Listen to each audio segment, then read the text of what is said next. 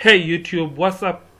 I'm Ronnix from RonnixPhotography and welcome to yet another brand new video on this channel. And guys, thank you for subscribing to this channel. And yeah, I guess you guys are learning a lot from this channel. And today I'm going to show you a simple way of how and why you need to do global dodging and burning to your portraits and the difference it brings to your images. So stick around as you watch this tutorial, and I guarantee that this tutorial is going to make changes to your photography, and it is going to make a big difference, and it is going to improve your photography retouching skills. So stick around as you watch this specific tutorial, and it is going to be about why you should do global dodging and burning. Why you should do global dodging and burning and how you can do it. And as you can see, this image right here was taken by a photographer. He's called Photography. I'm going to put his link down in the description so that you guys can follow him on his Instagram, and it was part of his photography retouching challenge. So I jumped onto this challenge a while back, so I'm going to use this image and I show you the advantages of global dodging and burning on your portraits, and the changes and the difference it makes to your portraits, and how you can do it. So let me show you guys. So our image was initially like this. So I'm already done with frequency separation, and I use the mixer brush tool. Yeah, I have so many videos about this. You can check out the videos about skin retouching on this channel. Then I did some little enhancements.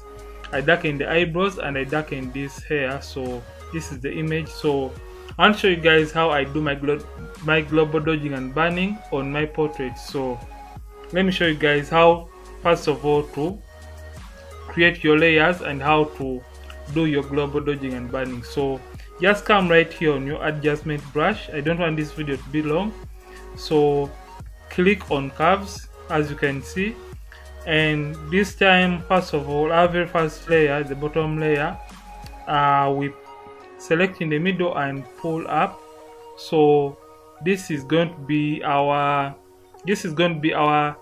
dodge layer. Remember, we dodge the highlights and we burn the shadows. And before I can go ahead, the reason as to why we do the dodging and burning is because we want to enhance the highlights and bring out those contours and the shadows in the image. Remember, when we use frequency separation, it kind of made our image flat, so we want to add shape and dimensions to our portrait. So this is the reason as we do global dodging and burning. Remember, this is a video about global dodging and burning. It is not about micro dodging and burning. So after brightening our curves, as you saw, make sure this white is selected.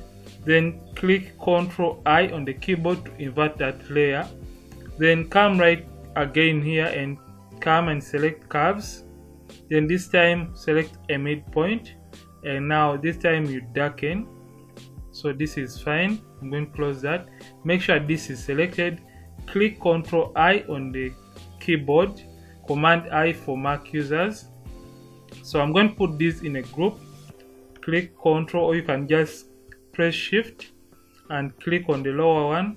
Ctrl G to group them.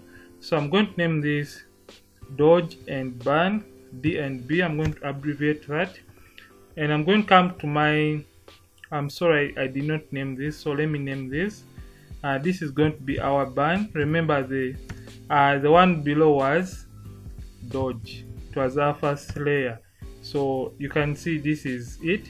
So usually what I do, I usually create a black and white layer on top of my burn layer. Make sure the black mask is selected.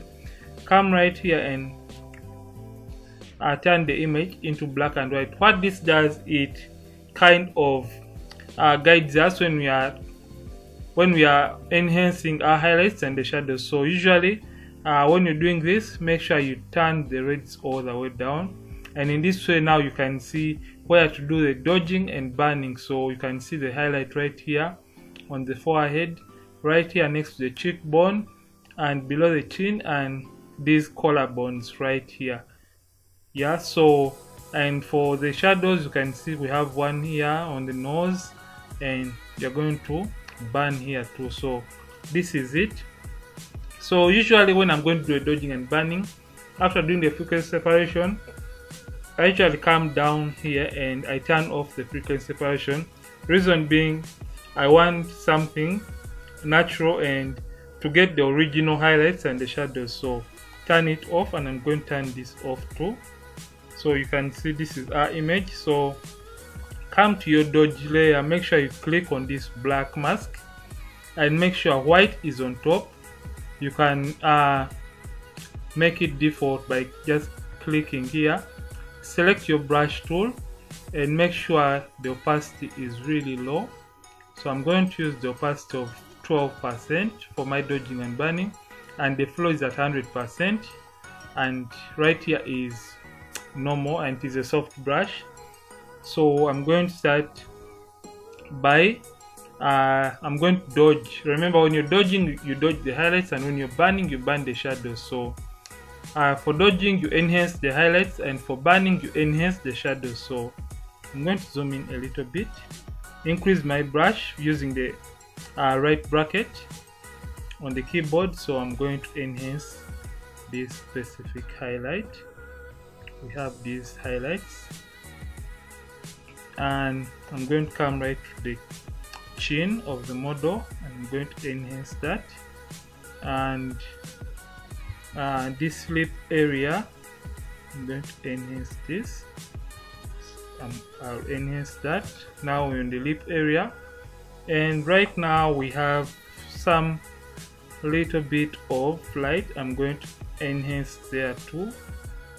So on the forehead, want to just add shape to the forehead of the model. So we have a highlight right there and here.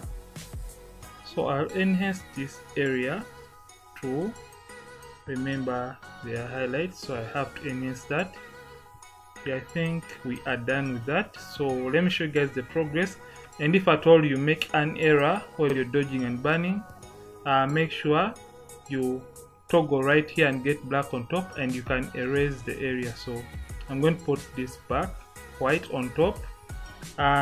Click on your burn layer, and right now we are going to burn. And remember, when we are burning, we burn the shadows, or we enhance the shadows by burning. So I'm going to start brushing over every single area that has the shadows on this model. So I'm going to, it's like I'm contouring the model's face, as you can see right now.